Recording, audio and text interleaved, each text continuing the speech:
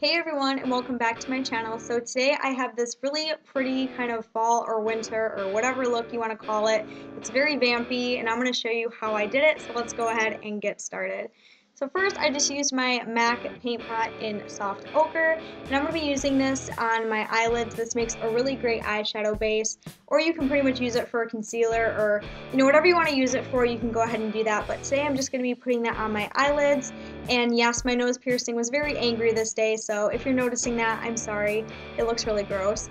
Next, I just put some tape on the outer parts of my eyes and used my 120 color palette by BH Cosmetics, and I'm using this really light kind of transition shade, and I'm just going to be putting that into my crease just to kind of get started for applying other eyeshadows that we're going to right now.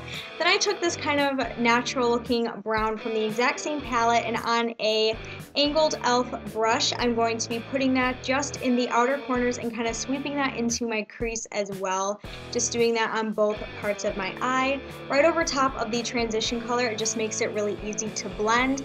Then with this no name or no brand name makeup brush, I took a darker brown and also applied that to the outer corners as well. Then for my lid, I took this kind of shimmery brownie orange color, and this will be really great for bringing out blue eyes in case anyone is wondering. I put a good amount of that on my lid using a flat Sephora eyeshadow brush. Now for the main part of this look, really vampy big eyeliner, and for that I'm using my e.l.f. cream eyeliner, which just looks like this. I believe this is only about $3 and it works absolute wonders. So for that I'm just going to be using this really old brush. This will be a lot easier if you have a good quality brush, but I do not for my eyeliner, so I'm just using this, and I'm just making really big, huge winged out eyeliner. That's what I really wanted this look to be. Really dramatic eyeliner, neutral eyeshadows, and dark lips. So for the eyeliner, I just made a really huge wing on the outside and then went in and did the inner parts of my eye. This does take practice. In my opinion, nobody is perfect at liquid, gel, or any type of eyeliner, so really just practice with it, take your time, and you'll get better with time. So it should look like that. You can do it as thin or as thick as you want. It's all about personal preference.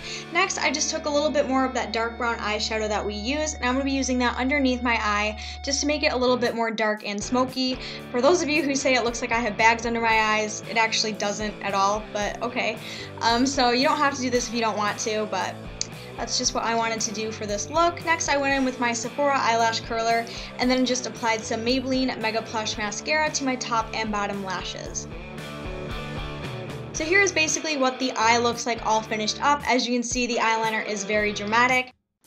And then for the lips, I'm going to be using a really dark color, and this is a new lipstick that I got. It's by Revlon. It is a super dark lipstick. It is absolutely gorgeous, as you can see.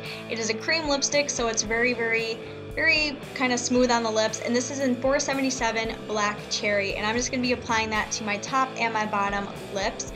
And I did already apply some kind of burgundy lip liner on, and it just looks like that. I think the color is absolutely gorgeous. I'm obsessed with it. It's perfect if you love dark lips, and it's perfect for the winter time.